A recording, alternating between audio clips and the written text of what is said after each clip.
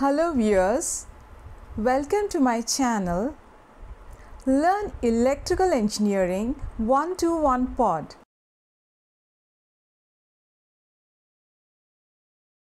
Hello viewers, in today's session we'll start learning servo motors.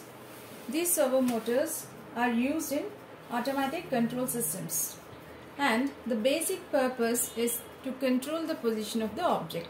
This particular mechanism you call it as servo mechanism. Servo motors are used to convert electrical signal, that is in terms of control voltage, applied to them into an angular displacement of the shaft.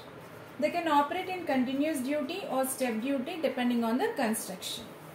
And the features regarding the servo motors are they have linear relationship, steady state stability, wide range of speed control, and low mechanical and electrical inertia, and linearity of mechanical characteristics throughout the entire speed range, and fast response. Depending upon the supply, that is AC supply and DC supply, we do have AC servo motors and DC servo motors.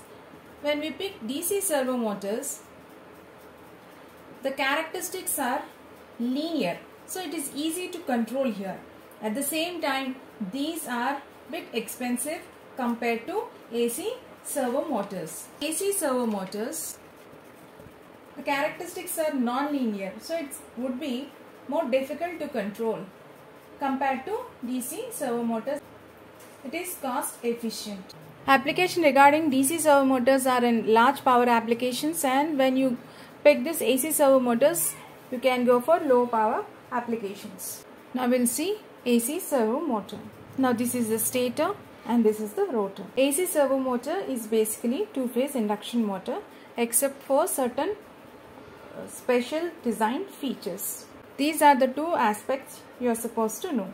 The first one is normal conventional induction motors will have high value of X by R, that is inductive reactance to resistance ratio, and when you go for the servo motor, the rotor of the servo motor is built with high resistance so that the X by R ratio would be small.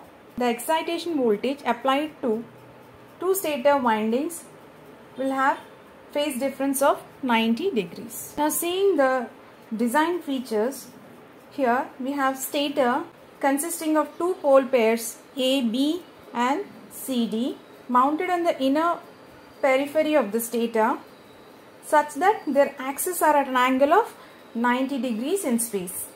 Each pole pair carries a winding. One winding is called reference winding and the other winding is called control winding.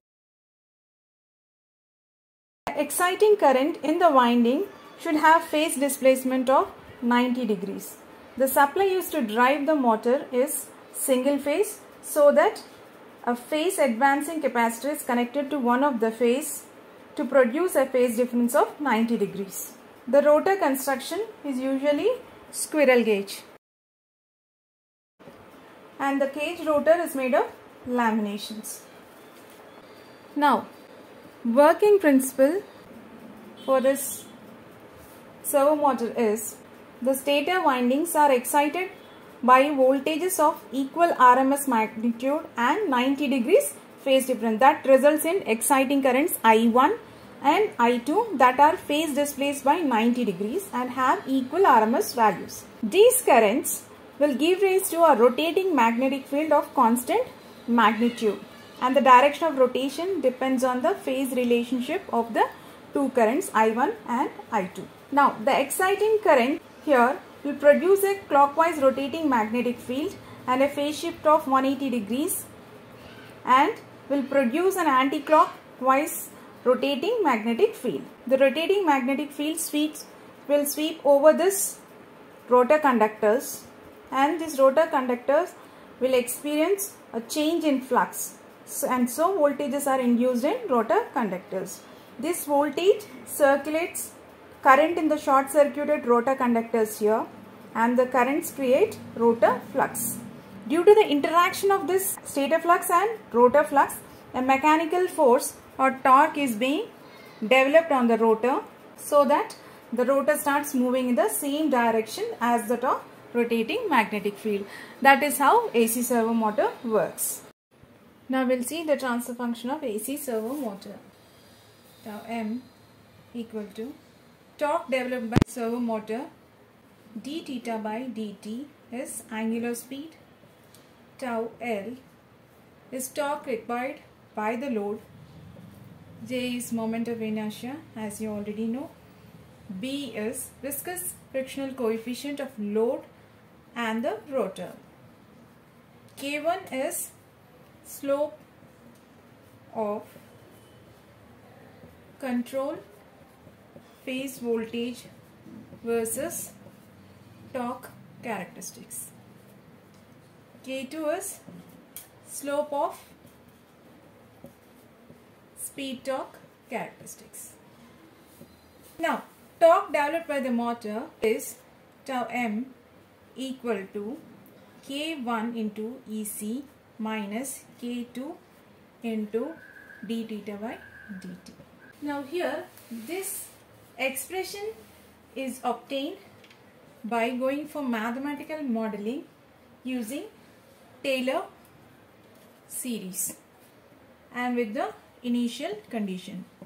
The rotating part of the motor and the load can be modeled by the equation. As you know, load torque tau L equal to J moment of inertia d square theta by dt square plus B to d theta by dt. We have obtained this equation in finding the transfer function of DC armature controlled motor also. At equilibrium, the motor torque is equal to load torque. J d square theta by dt square plus B into d theta by dt equal to K1 into EC minus K2 into d theta by dt. For this, we are taking the Laplace transform. J s square theta of s plus B s into theta of s equal to K1 EC of s minus K2 s into theta of s. Now from here, taking theta of s common, theta of s common, j s square plus bs plus K2 s equal to K1 EC of s. EC is nothing but the input voltage. Now here the output theta of s by EC of s equal to K1 by s into s common here js plus b plus K2.